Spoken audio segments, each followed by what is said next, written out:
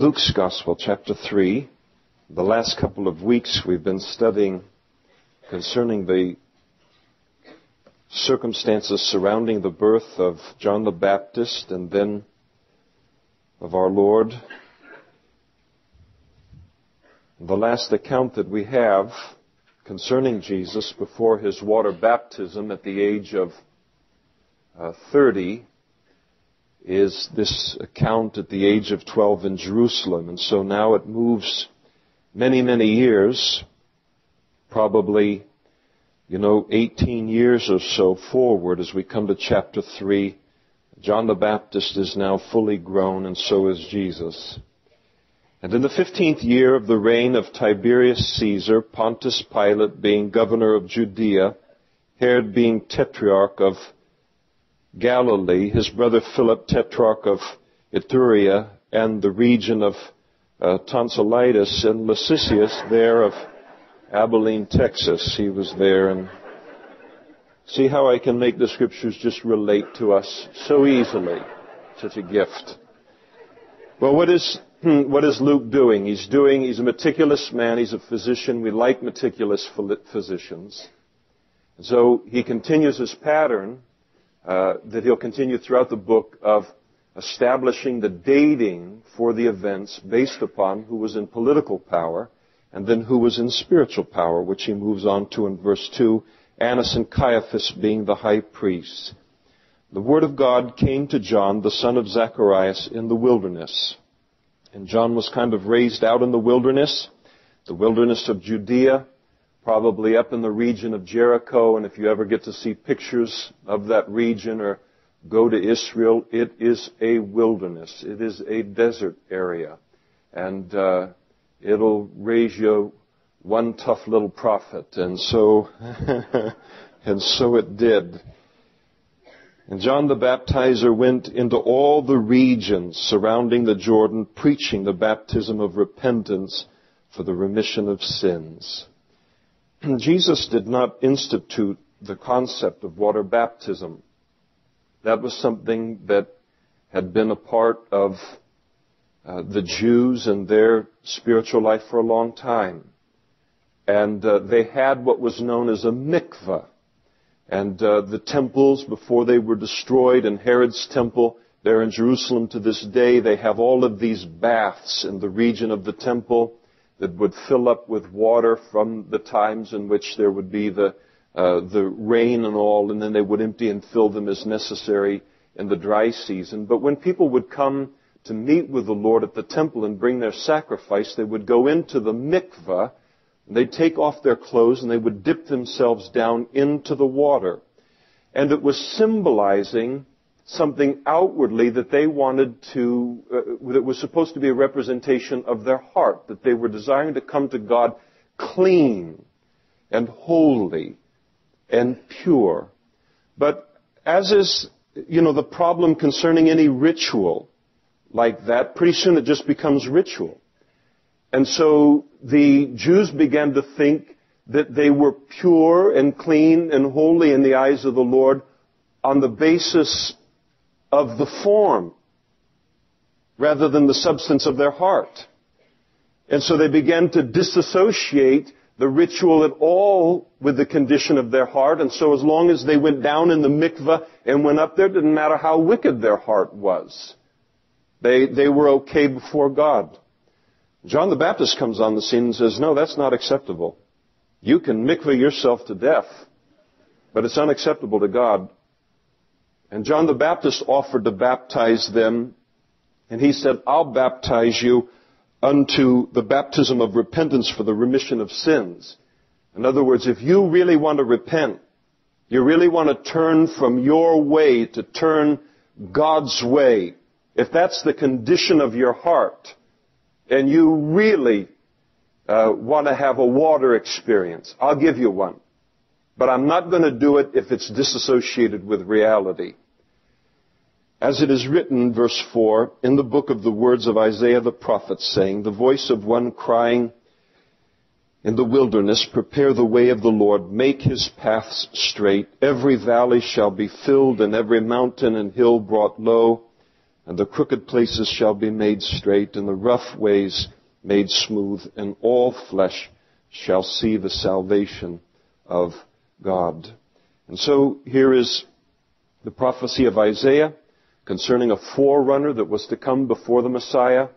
And in the ancient days when a king would come to visit a distant province, they would smooth out the roads and they would make the roads straight, and all in a physical sense. And Isaiah prophesied concerning one who would come before the Messiah who would do that in a spiritual sense, to make people's hearts smooth and soft toward God, to make their hearts straight toward God rather than crooked. And so here is John the Baptist come to do spiritually what was a very common image in their mind in a physical sense concerning the kings. And it's beautiful here as Luke writes in verse 6, and all flesh shall see the salvation of the Lord. Luke is a Gentile, and every chance he gets to emphasize the fact that Jesus came not only to save Jews, but to save Gentiles, he does it. And so the emphasis is upon the all, that John the Baptist came as a forerunner for a Messiah who came to save the whole world. And the Jews had largely lost sight of the fact that God was interested in the Gentiles. He wanted to work through the Jews, and the Jews, of course, are the blessing in the seed of Abraham, a blessing to all nations supremely, in that they provided this world with a Savior through that lineage. But over time, they began to see themselves better than the Gentiles and all of this kind of thing, and they forgot that God was interested in the Gentiles too. And Luke is careful to bring this out so that they could see it once again in their Old Testament scriptures.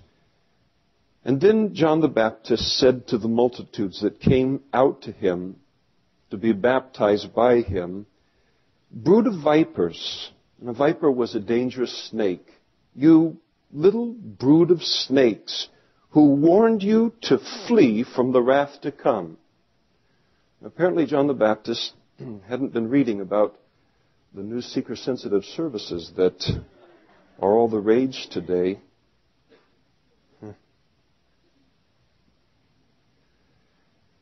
Multitudes came to hear John the Baptist because he told them the truth and because it was real in his life. And if God has called you to declare His Word, and the personality that He's given you, let Him sanctify that personality. But we're about to lose several generations right now on planet Earth because we are so absorbed with the form rather than the substance. And this world is dying for the substance, and it ticks me off.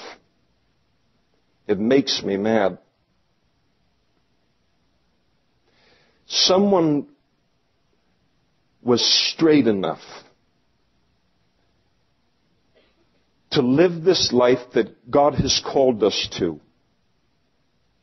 And when the time came that he knew that this stupid idiot named Damian Kyle was willing to listen to the truth, he had someone in place that told me the truth, and his supreme concern was not with my feelings. I don't know about anybody else, but give me the truth. Don't hide the truth from me when my life is a daily nightmare and I want to know that there's a way of salvation. You're not going to shock me to call me one that's a part of a brood of vipers. I know what I was. I know what I am. It just tells me that what comes next is the truth. And we're wasting too much time on a song and dance. Yes, we ought to be sensitive to people, sensitive to context. We ought to be like Christ. But we're thinking too much these days. We're called to preach this gospel and to teach this word to a world that is slowly, whether they do it in an instant in time, and you pick the newspaper up and it's happening every week, someone's taking their life, or whether they do it over the course of 70 years. It's the same end. And so here is John, and praise the Lord for someone strong who comes on the scene, and he just says what God told him to say, and then he leaves it there. There were multitudes, verse 7, and he told them, when they came out to be baptized, brood of vipers, who warned you to flee from the wrath to come. I'll tell you, they knew wrath was coming. People know wrath is coming. You know, I don't know how many generations ago it might have been in the United States where there are 2 cars in every garage and however many chickens in a pod and all these things where everything's going swimmingly and people don't have a sense of their danger. I think people have a sense of their danger today. This world is moving very fast toward a very prophesied end. I mean, it is coming very, very quickly. And there's a division going on toward those that want to be blind and ignore these things and reject God and hate Him and have nothing to do with Him. And then there's this gray area in between. Neither the devil nor God's letting too many people stand in there. People have a sense, they just have a sense by the Spirit of God who is still active in this world and drawing people to God, that something is terribly wrong on planet Earth and where it is heading. And this great nation, and it is a great nation that we live in the sense that it is still the greatest influence for Christ in the world. Well, maybe South Korea passes us. But in terms of resources for the kingdom, in terms of the potential for making a difference, I mean, it's really, really there. And I mean, things are moving very quickly. People have a sense of it. They know that wrath is coming. And I don't know how anybody can argue today. In fact, I don't even hear it anymore. Where people say, how can a God of love judge? I don't even hear that from people anymore. There's a sense that this world deserves judgment, that people deserve judgment from the highest levels all the way through. The sin is so rampant. And the sinner in rebellion to God is so in your face. And not just in my face, but in the face of God. There's a sense that when the judgment comes, it'll be due. I don't hear many people arguing about that anymore. There's a sense that judgment is coming. And so John the Baptist said, therefore bear fruits worthy of repentance. Fruits worthy of repentance. And repentance is an honor. It is a privilege that God has given us to be able to repent from my old life and my sin and to repent to or toward a new life. The word repent means to have a change of mind, and the battle's always won or lost in the mind or the will. To have a change of mind that produces a change of action. One day in my life I was going in that direction away from God and rebellion to God, and repentance was to turn from that direction and now go on God's path and go in His direction. So he says to them, bring forth, therefore bear fruits worthy of repentance, evidence that repentance has occurred. He is speaking to religious people. He's speaking to the Jews. And we know from Matthew's gospel that the religious leaders are there too, because he directs this even specifically to the religious leaders, calling them a brood of vipers. They had no small amount of knowledge concerning God. They had a ton of religious activity. They knew all kinds of things. They could speak like greased lightning the things of God. But they had no repentance in their life. And John the Baptist comes on the scene and says, I don't care what you know and I don't care what you can say. There must be repentance. And he levels with them. He says, therefore bear fruits worthy of repentance.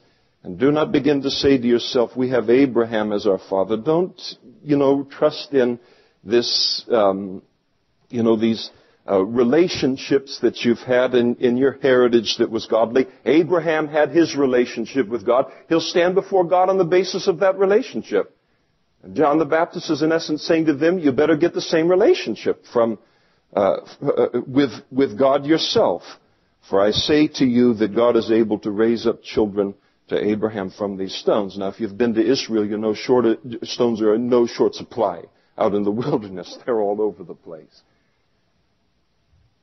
And even now the axe is laid to the root of the trees, And therefore every tree that does not bear good fruit is cut down and thrown into the fire. Judgment had begun now.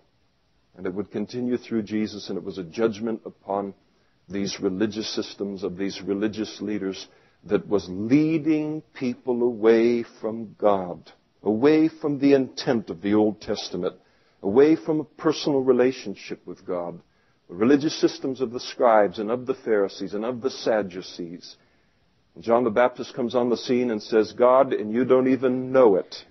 As this religious group is there in the midst, you don't even know it, but the axe has already begun to cut you guys down.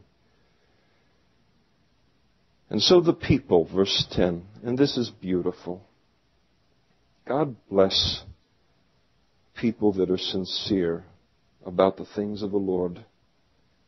The people asked John the Baptist, and they said, what shall we then do? I mean, here they are in these surrounded by religion, and they come to John the Baptist and they say, could you tell us what repentance looks like in our life? Nobody's told us. Nobody's told us this was important to God. It's just a beautiful, sweet spirit. We don't have the foggiest idea where to begin with this. Could you tell us what this looks like in our life? Beautiful heart. And John the Baptist answered, and he said to them, he who has two tunics, that is, outer cloaks, let him give, and that's a key word there, to him who has none. And he who has no food, let him do likewise, that is, give to him.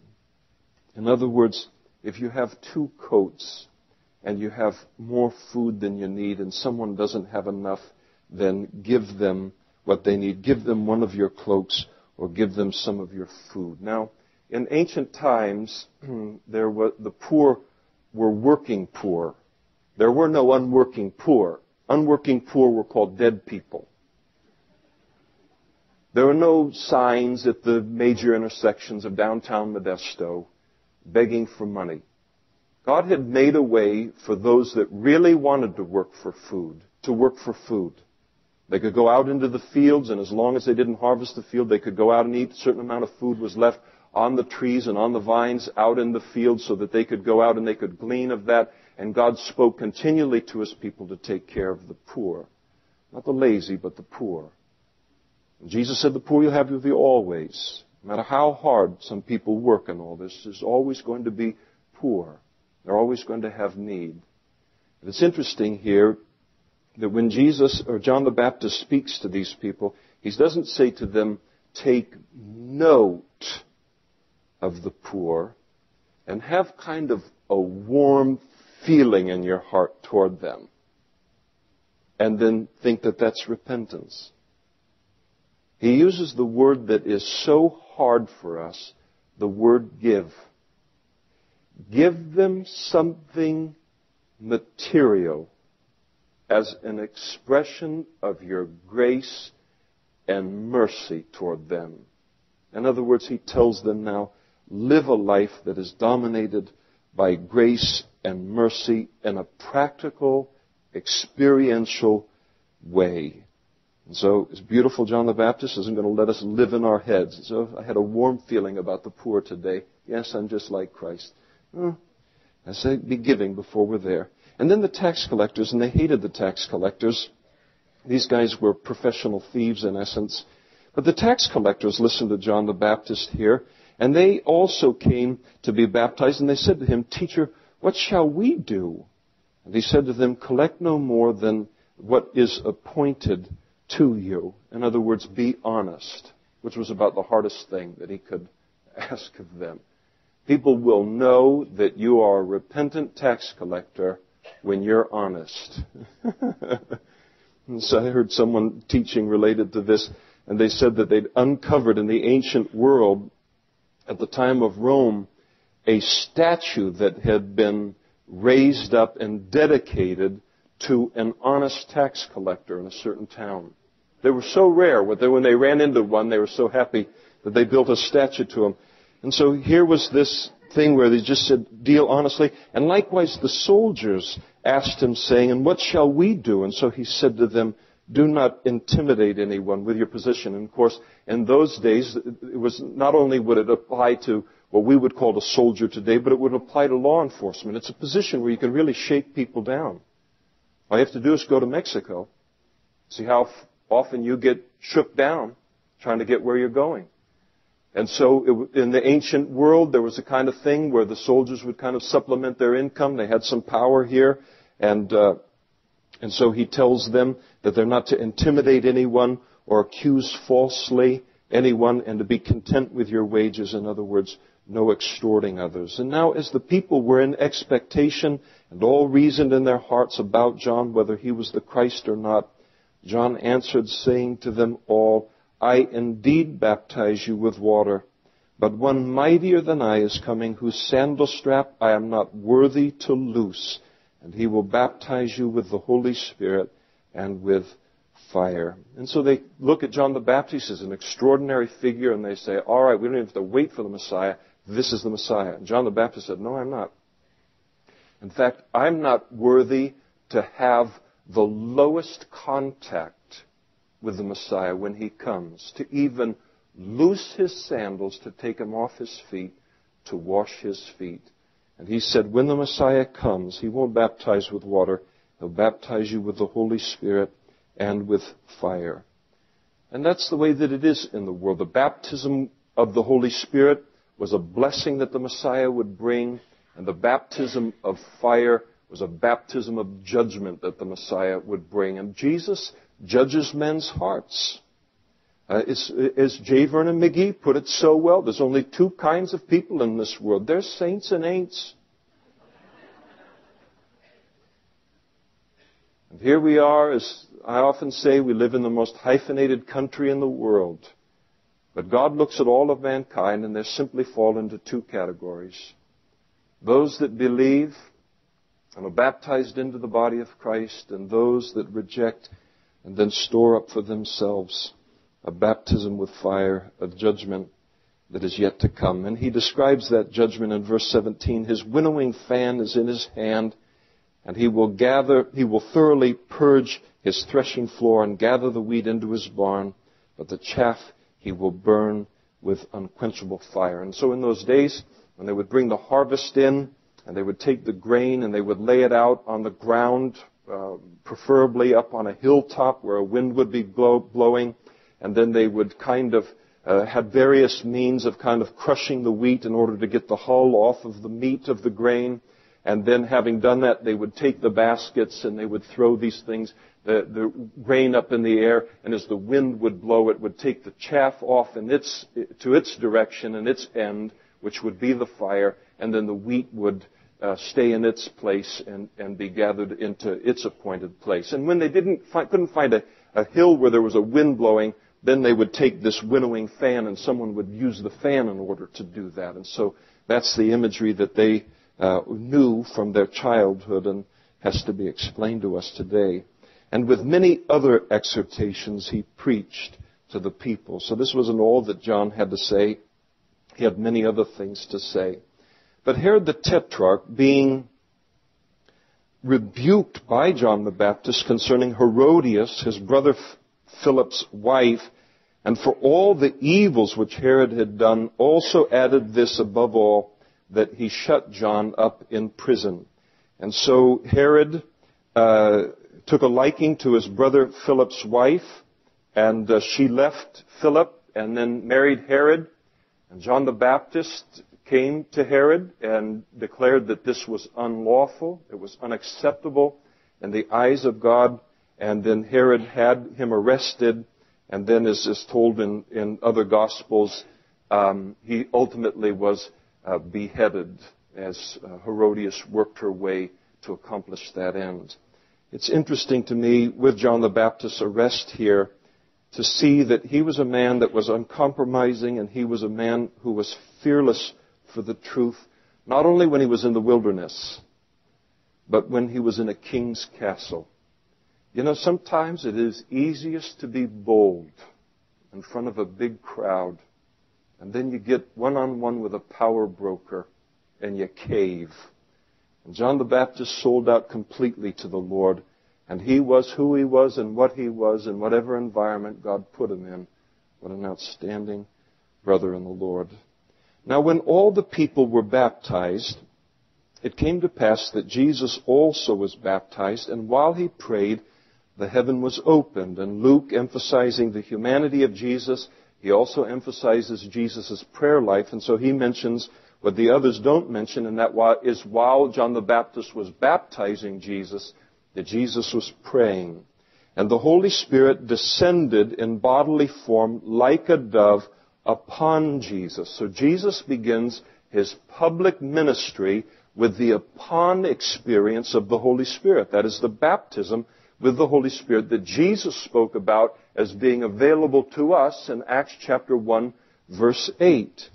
And a voice came from heaven, the Father speaking, and said, "You are my beloved Son, in you I am well pleased." And the Father in heaven is pleased with Jesus and Jesus alone. Not Jesus and something else, or me without Jesus or anything. So I need to be in Christ Jesus, as Paul wrote to the Ephesians, in order to be accepted into heaven. In this baptism of Jesus, you have a beautiful picture of the triunity of God. You have the Father, you have the Son, and you have the Holy Spirit, all present at the same time. The UPC Church, everywhere that they are, they believe in a Jesus-only doctrine, and that the Godhead, or that the God only manifests himself in one person, and is manifesting himself in the person of Jesus at this time. And so they don't believe in the triunity of God, and they have no explanation for the triunity that is apparent and spoken of at the baptism of Jesus. Now, Jesus himself began his ministry at about 30 years of age. And 30 years of age was significant among the Jews. It opened the door to certain kinds of ministry associated with holy things. A man was considered a man at 30, more or less in those days. He was younger, but I mean in terms of handling spiritual things, 30 was kind of a minimum age. And so Jesus, he begins his public ministry at about 30 years of age. And then it moves on to a genealogy of Jesus. And we read one of the genealogies of Jesus in Matthew's Gospel. That was the genealogy of Joseph, who was his stepfather.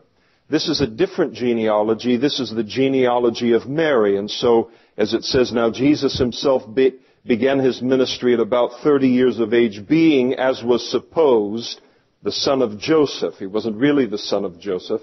But here you have Mary's genealogy that begins with a mention of Joseph because she's married to Joseph, and so she's under kind of his headship. But the genealogy is Mary's genealogy. And it's interesting because God declared that when the Messiah came, he would be a descendant of David, and that there would be a king of a descendant of David, of whose kingdom there would be no end. And it's interesting that when God speaks of the Messiah who was to come through the lineage of David, as the kings came down through history, through David's line, through Solomon, there came a point where a king by the name of Jeconiah came into rule. And Jeremiah prophesied by the Spirit of God that no descendant of Jeconiah would prosper as a king in Israel. In other words, he cut off the whole line of kings coming down through Solomon's lineage from David. And so one of the interesting things about Jesus and all is that Jesus could not have been a physical descendant of Joseph and have been accepted as the Messiah, because he would have been a descendant of Jeconiah. And yet he had to be a descendant of that kingly kind of reign in order to be accepted and gain the legal lineage in order to be accepted as Messiah by the children of Israel.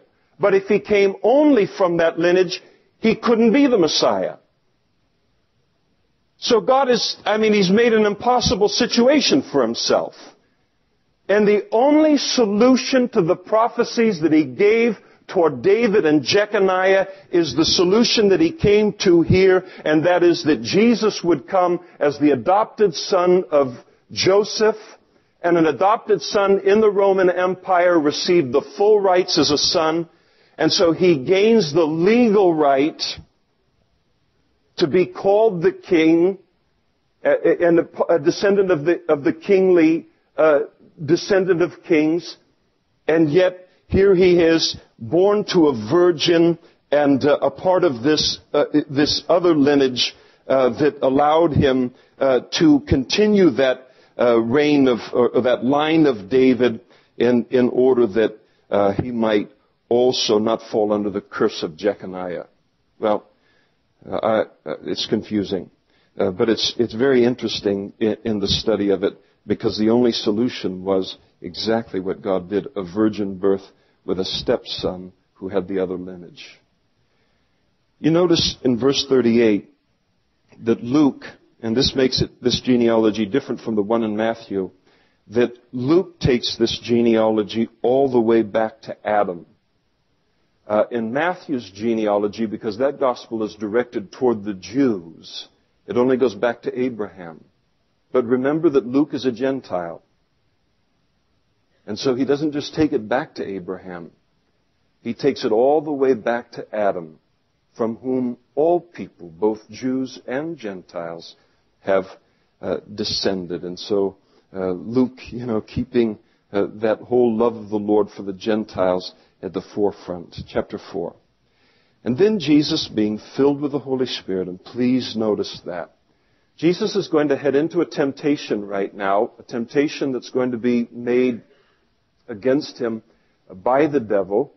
And he's going to stand in this temptation because he's going to stand on the Word of God. But we'll make a great mistake if we look and we say that Jesus stood within that temptation only on the basis of the handling of the Word of God. To be fair and to be complete, he went into this temptation filled with the Holy Spirit.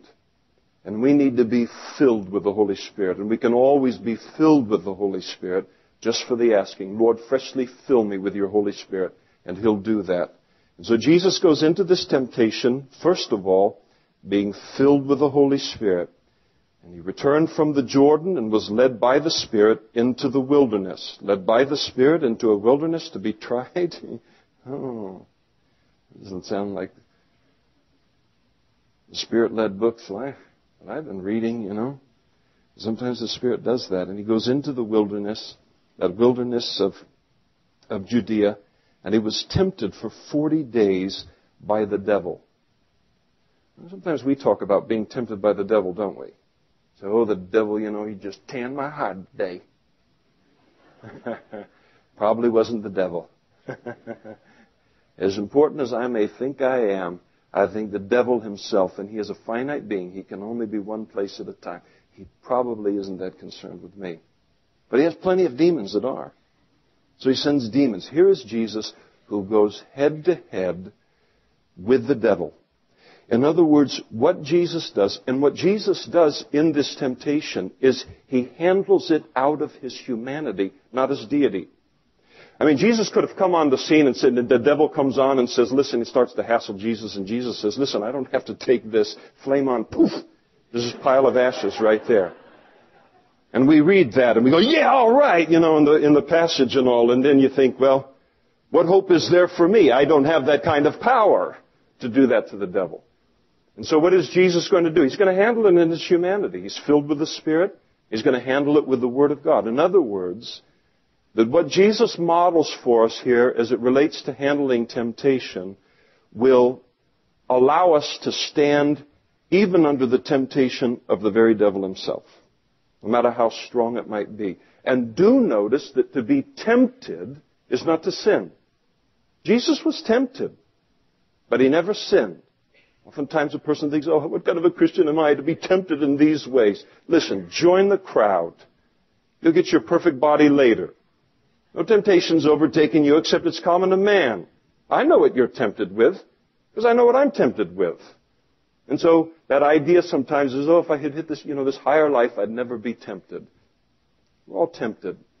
We don't have to give in to the temptation. And in those days, that 40 days, Jesus had eaten nothing. And afterward, when they had ended, Jesus was hungry. And of course he would be after a 40-day fast. And it is at the end of those 40 days that the devil said to Jesus, and the devil chooses his times carefully, doesn't he? He waits till he's finished a 40-day fast under the direction of the Holy Spirit, and now he's going to come in and tempt him concerning bread. He's quite a student.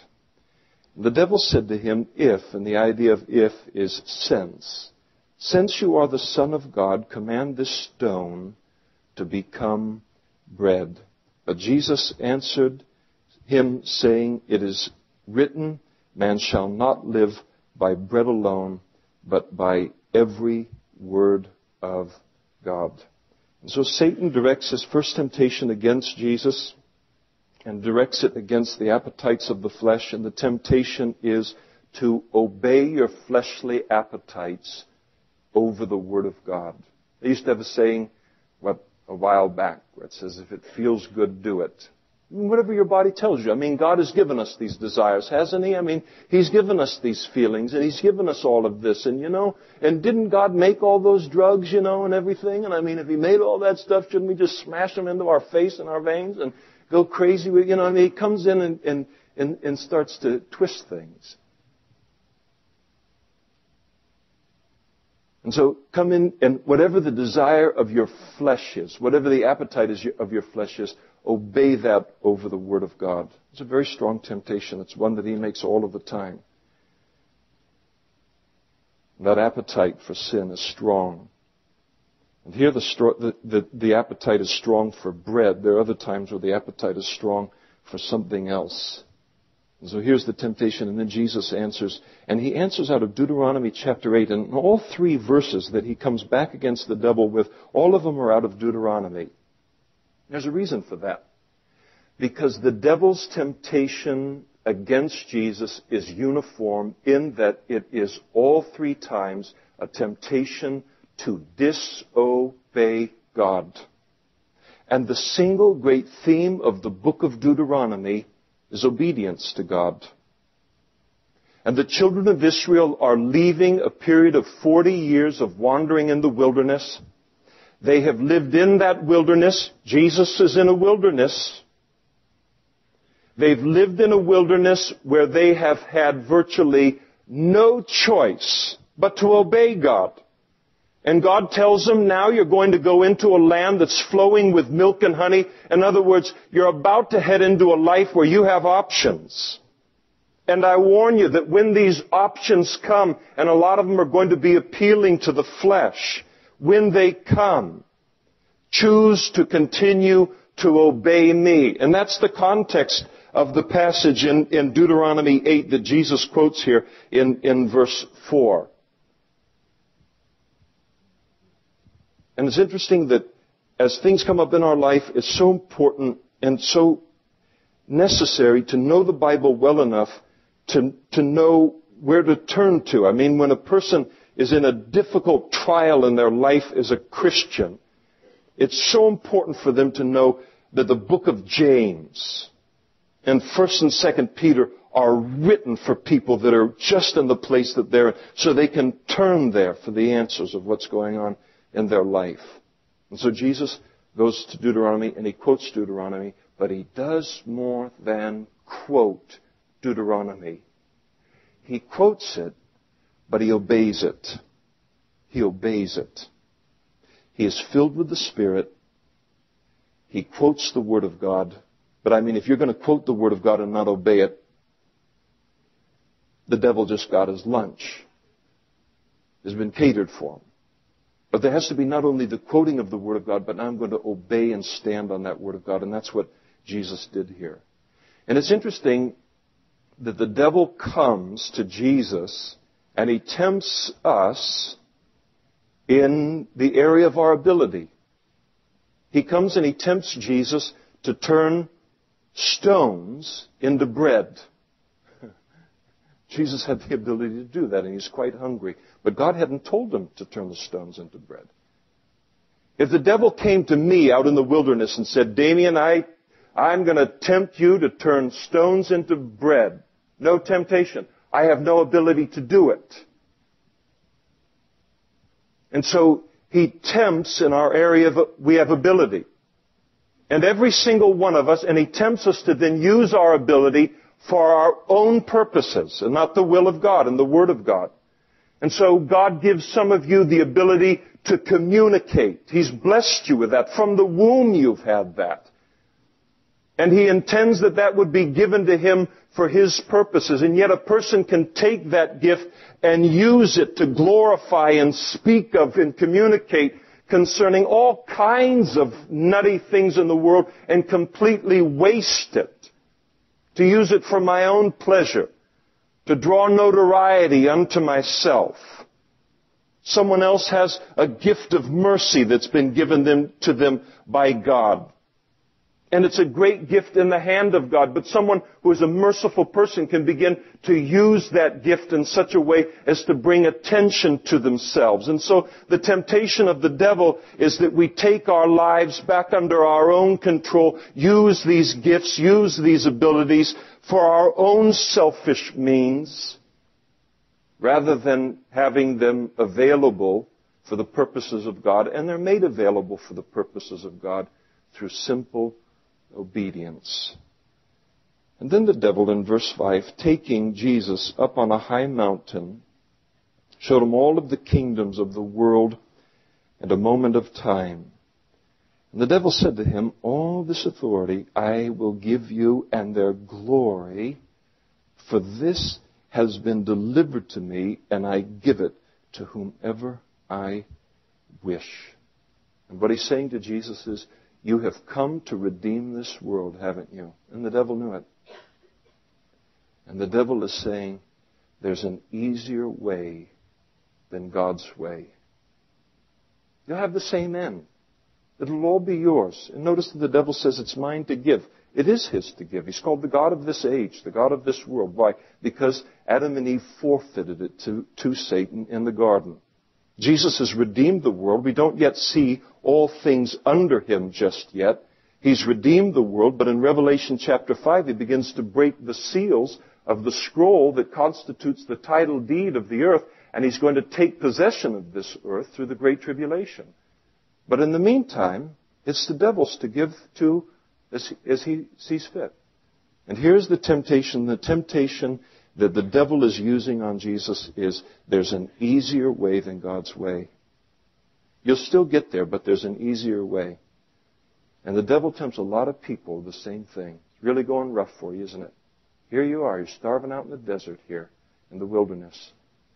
I mean, God won't even let you turn some stones into bread and all of that. And you've come to do this, and I'll tell you, and he begins to cast doubt upon the goodness of God and the wisdom of God, and all of a sudden here, there's an easier way to do things. And therefore, if you'll worship before me, all will be yours. Yeah, there's an easier way, but by the way, sign, and then no need to read the whole contract. It'll mean you worship me, but anyway, they do the commercials on the radio, and, right at the end there. The interest rate is, 47%, compounded daily. And that kind of is a move through real quick on it.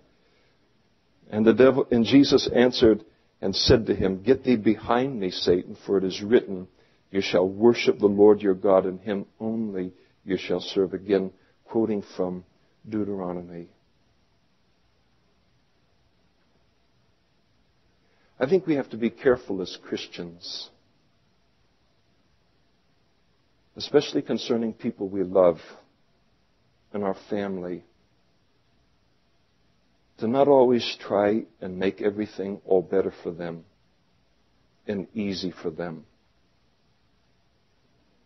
There's a great tendency today, and I'm sure it's been through the ages, where there is a son or a daughter in a difficult trial and temptation. And it is